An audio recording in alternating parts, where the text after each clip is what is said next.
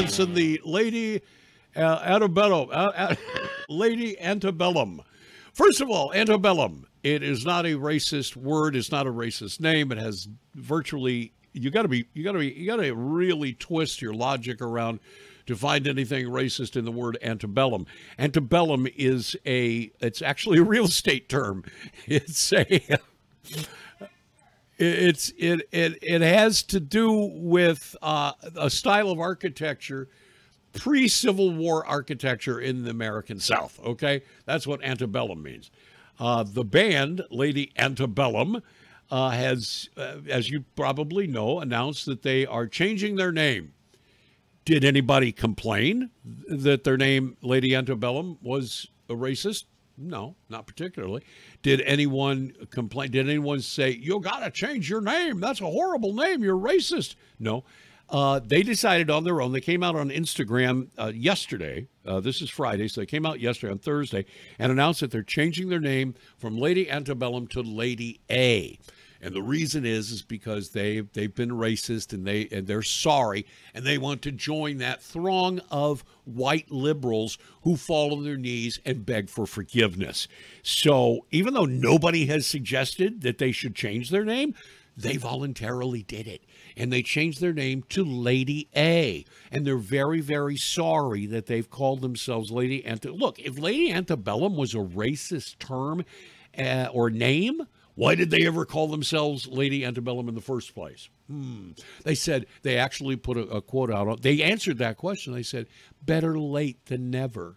Boy, have they stepped in it. I tell you, I love it when political correctness comes back to bite some socialist, liberal, weenie-fied, meat-packing trouser mouse right in the ass. And it has. There are new developments, ladies and gentlemen, to the whole Lady Antebellum saga.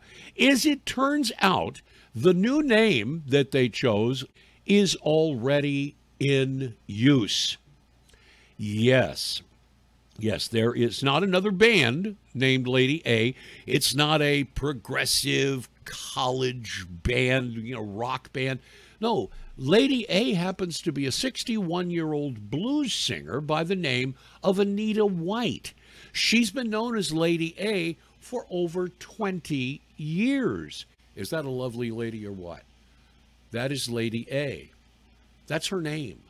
Lady A. She's a blues singer. She's been singing blues for a long time. She's very popular, as a matter of fact. She is a recording artist. She's been doing this for years, and she's not happy. And can you blame her? Lady A says, wait, so they took the name Lady A, which is her name. She said they took the name Lady A to show that they're not racist, when in fact they're stealing the name Lady A from a black singer.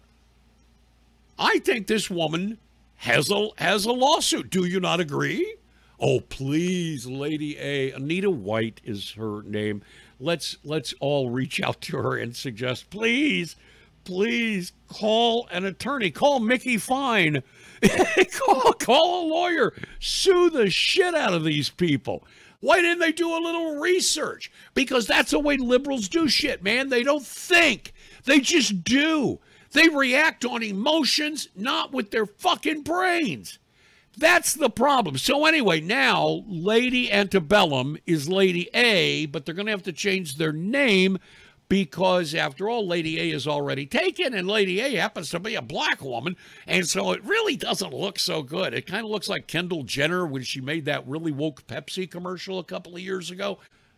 So what are they going to do? Well, they're going to have to change the name again, and my suggestion, of course, is to change their name from Lady A to, well, Hillary Scott, of course, is really the reason that anybody pays any attention to Lady Antebellum ever have.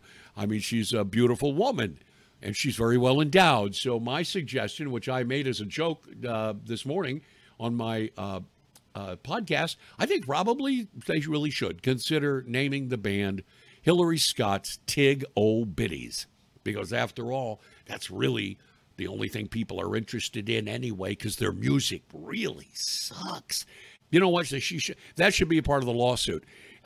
You know what I'm saying? I really think that should be part of the lawsuit. I think that when Lady A sues the shit out of him for using her name, she doesn't take any money. She just forces them to use the name Hillary Scott's Tig Ol' Bitties as the name of the band. So anyway, liberalism bites itself in the ass for two reasons in this particular case, ladies and gentlemen.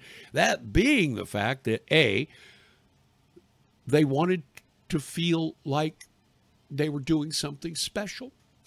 And they were making a sacrifice and atoning for their past sins. Number two, they just wanted attention, just like all the celebrities. They just wanted attention. That's all there was to it. Listen to my podcast. It is on every day at twitch.tv. That's twitch.tv. Search The Jazz mCkAY Show. See, it's right at the top, right up here. The Jazz mCkAY Show. Just go to www.twitch.tv/The Jazz mCkAY Show. Follow me on Twitch. I'm there every Monday through Friday from noon until 2 o'clock. Love to see the liberals get their asses kicked. But seriously, guys, it's called Truth in Advertising. Hillary Scott's Tig Ol' Bitties. That should be there.